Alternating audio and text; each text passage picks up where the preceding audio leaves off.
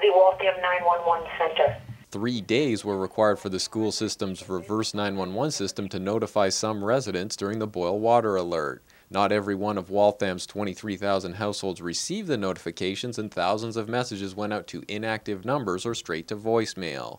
The city hopes that a state-of-the-art new system will correct these failings. The system can do the entire city in 30 minutes to an hour. It's a test of the emergency notification system.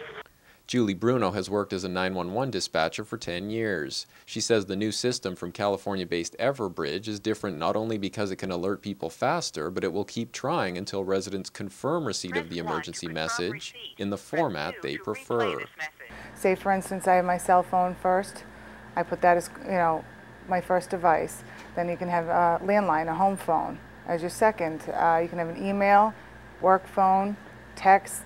So it'll go through all the devices that you put in, all the points of contact you put in until we get a confirmation.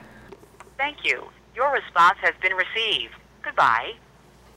Residents can register multiple numbers. Messages will vary in length and be used only for emergencies such as winter plowing alerts. Caller ID will identify the caller as Waltham Public Safety or provide the number 781-893-1212. Although the white pages are already loaded into the new system, the city is trying to leap some legal hurdles to have the school department's information added as well. Bruno said that messages cannot be sent out in Spanish. I was going to attend the Latino Festival to reach out to the Latino community, and also we were going to maybe visit elderly centers to help them register.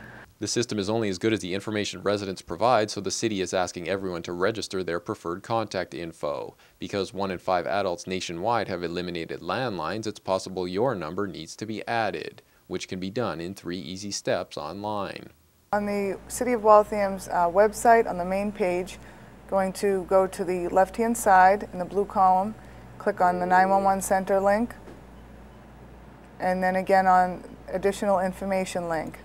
Then you will come to the 911 Waltham Alert, and you can sign up.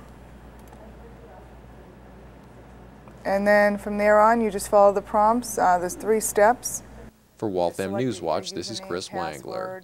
And a security question.